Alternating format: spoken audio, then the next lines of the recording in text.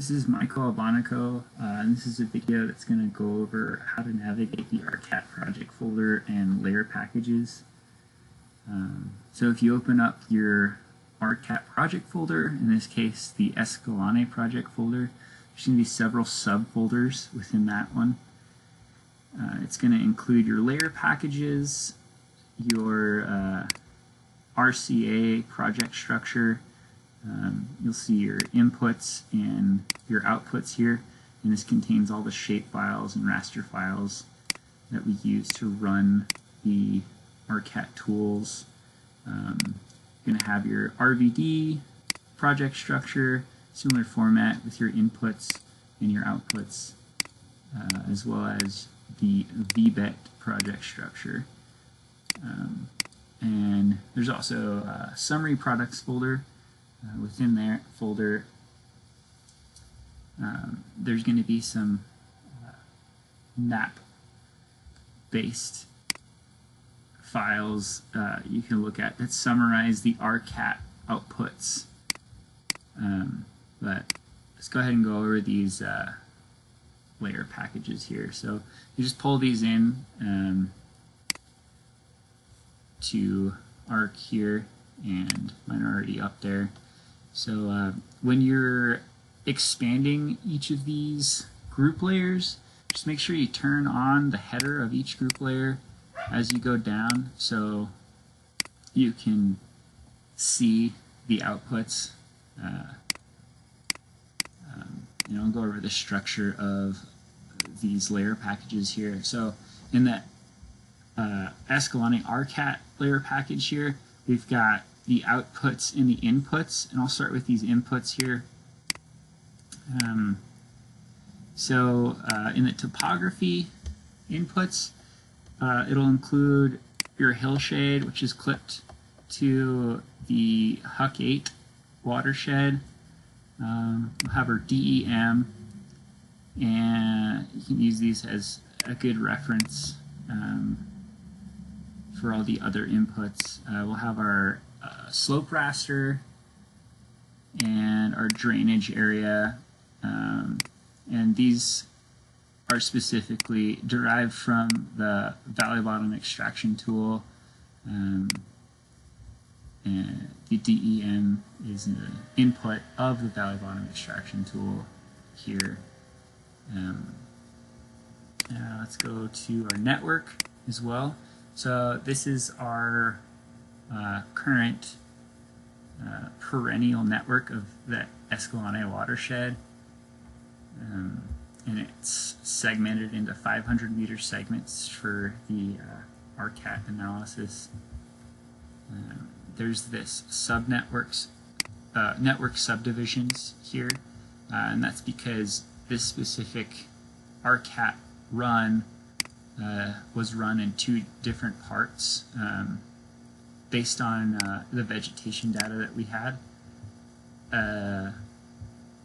There's the upper Escalante watershed and the lower Escalante watershed.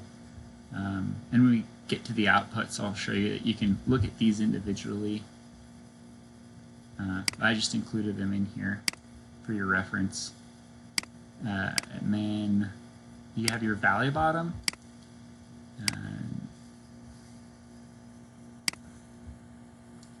Here,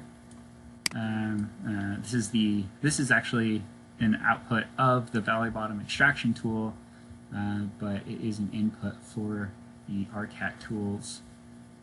And then we have these facing polygons, and this comes from the valley bottom as well as the network. It's segmented by the network, and you can zoom in here and see, let's refresh this a bit, how it's segmented. So you can look at each part of the valley bottom as the outputs are segmented as well, so you can you can look at how it's analyzed individually in these parts here. And then we have our vegetation inputs here. So we have, for this run, we have a land fire vegetation as well as a high resolution vegetation. So I'll go over this land fire one. We have an existing vegetation and a historic pre-European vegetation. I'll open these guys up here. Really cool thing about this structure here is it's really easy to compare the two. We have several different, I'll zoom out so we can see the whole watershed.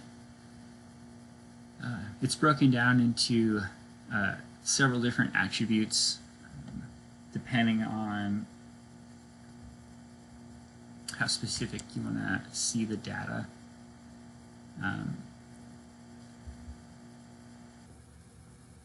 Yeah, so now it's zoomed out here.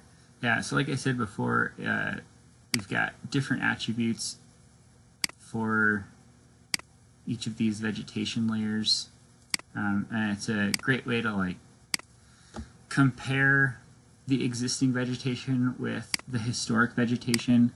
So just make sure that you click on each header, and if you're comparing two similar types of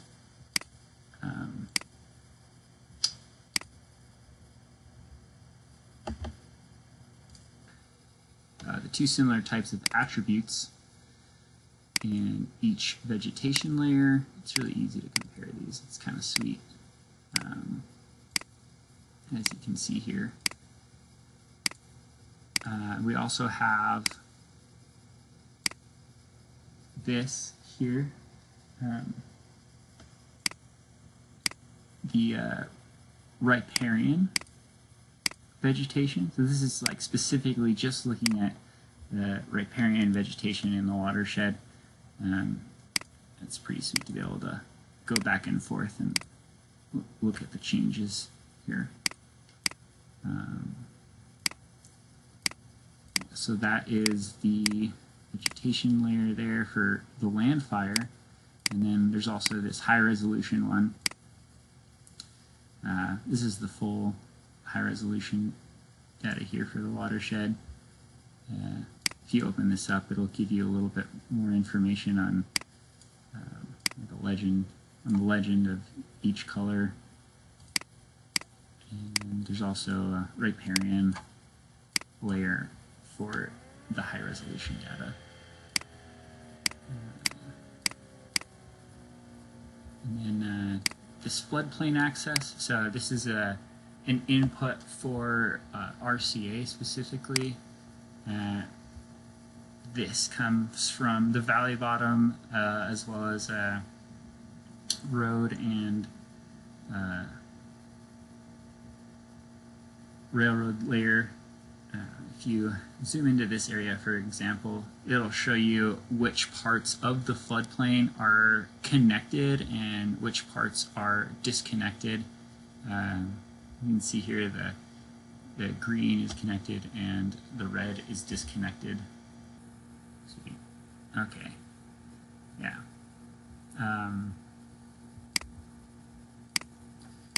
So that's just a little bit of an overview with the inputs. Here is our outputs for RCA here. If you right click and go to properties, it'll pull up the metadata within the description of the this layer file here. Yeah, so now that this properties window is open, yeah, in the general tab, if you look at the description here, it just has a description of like how these outputs are derived, and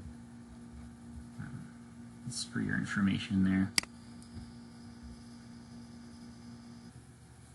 So this is the RCA output. Zoom out a little bit so we can look at the entire watershed again. Yeah, so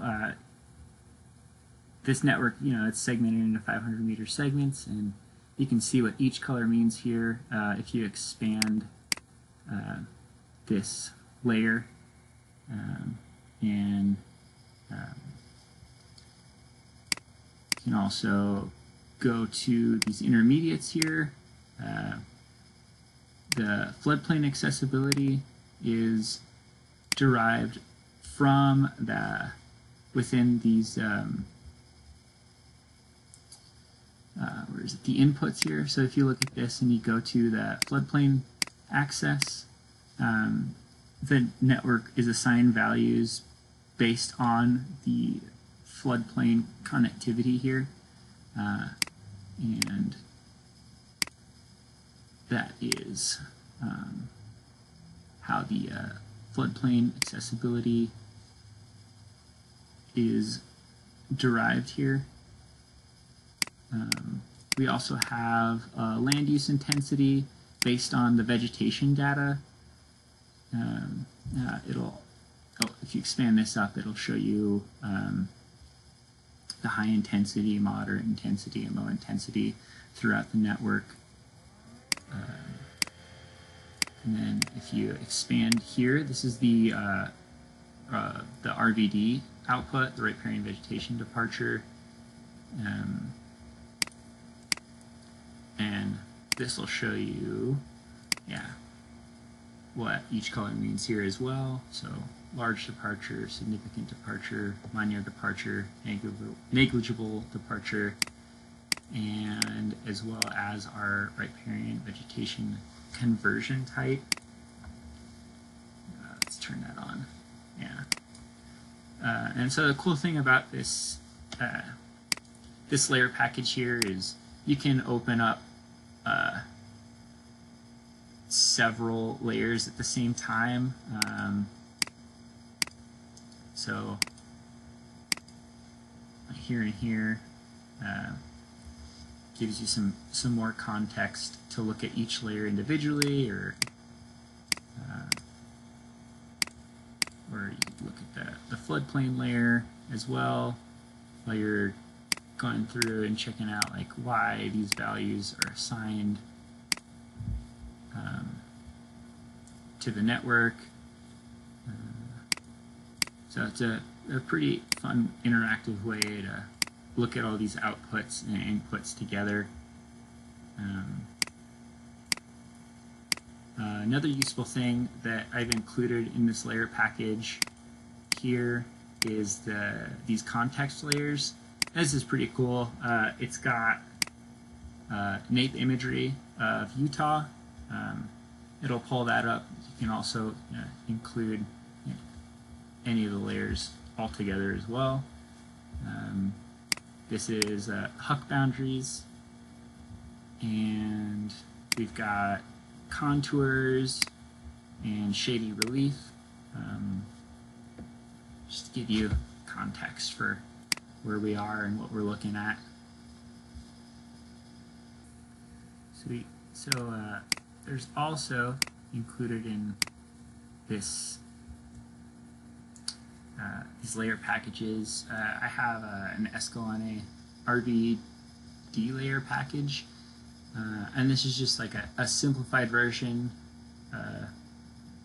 of the RCAT. It just excludes all the RCA inputs and outputs.